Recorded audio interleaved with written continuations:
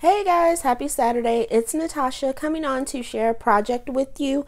I am entering a challenge for Lela Landry, who's having a 300 subscriber challenge here on YouTube. And what Miss Landry is requiring or asking is that you either do a birthday card, a MDC or ATC, or a combination of, all three for extra points. So, of course, I wanted to do the memory dex card because I love those. And then I've been really into making cards lately, so I decided to do 2 cards and a memory dex. So I just wanted to show you. Oh, and also the twist on it is that her likes are that she's requesting it be in vintage, Parisian, or mixed media style. So I have a couple of like Parisian paper pads, but I don't know where they are because that was my first thought to do that because that's, pink and girly and poodles and all that kind of stuff. That's my thing.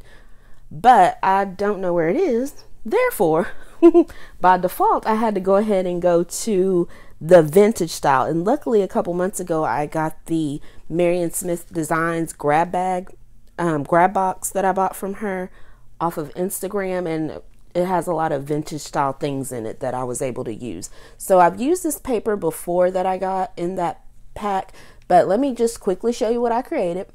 So here's my memory dex. Ooh, too close. My memory dex card, and I just kept it nice and simple and sweet. And I used that little metal piece that's actually from Recollections. The flowers, the paper, that's from the kit that I got from her, or the grab box.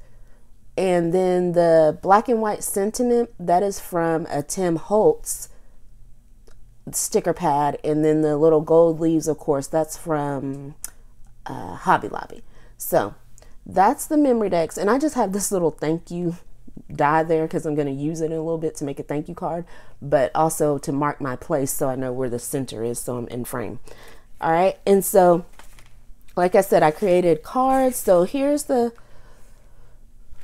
second card I created. I've kept this one fairly simple as well because I like the hot air balloons so you can see them. I didn't want to really cover them up. Used a chipboard frame piece from Maggie Holmes, and then the inside of it is just like a journaling card, again from that Marion Smith Designs, the grab box that I got from her. And the flowers are from that as well, and then the little bling pieces are from that box from Hobby Lobby. So kept it real simple. And did I decorate the inside? Let me check. Oh yeah, I did. Okay. And then inside again used another sheet of that paper, the 6x6 sticker from Maggie Holmes, or stickers from Maggie Holmes sticker book that I love oh so much. So that's that. And then the other card that I created for her is this one, a little bit more elaborate and chunky like I like. And this one I used some of the vintage finding pieces from Tim Holtz, those metal pieces on the corners. Again, the papers are from Marion Smith. The rosette in the back, those are the ones that I buy from Christina's, what is it called? Christina's Crafty D-Stash on Instagram. Like, I bought a whole big old thing of rosettes from her, and that's what I use because I cannot make them. When I make them, I make them and then I'll use a die to cut them into a shape, and that's the only way mine will turn out right. But just to make them in a circular pattern, nope, can't do it. But anyway, and so the flowers are from there. That trim is from Hobby Lobby. And then on the sentiment, I use the same sentiment, which is a stamp set that I picked up at Tuesday Morning. I think it's oh, I forgot what it is, but it was recently from Tuesday Morning. But I tried to make it look like weather. Well, actually I didn't try. It was actually an accident. The paper that I stamped it on was like textured, so it was like wet, and I couldn't or I didn't rather use my heat gun to dry it. And so I just wiped it off and kind of try to make it look like old and worn. But then I go and pop that hooray sticker on it, which doesn't really look worn.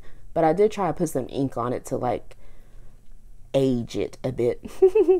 But anyway, so these are my vintage style cards that I tried.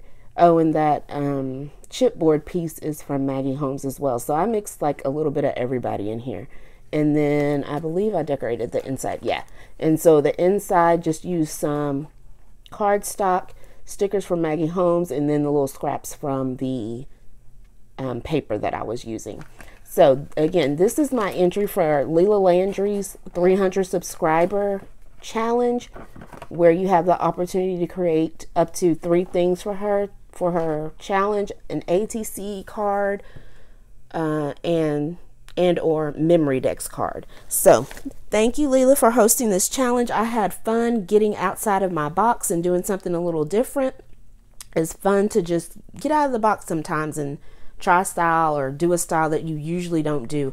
I like how other people do it and it looks nice, but it's not my style. Like, I'm more clean and simple, but I do have fun just doing different things. So thank you for the challenge. Thank you for getting me to use up supplies that I have here that I usually don't reach for. So, and thank you all.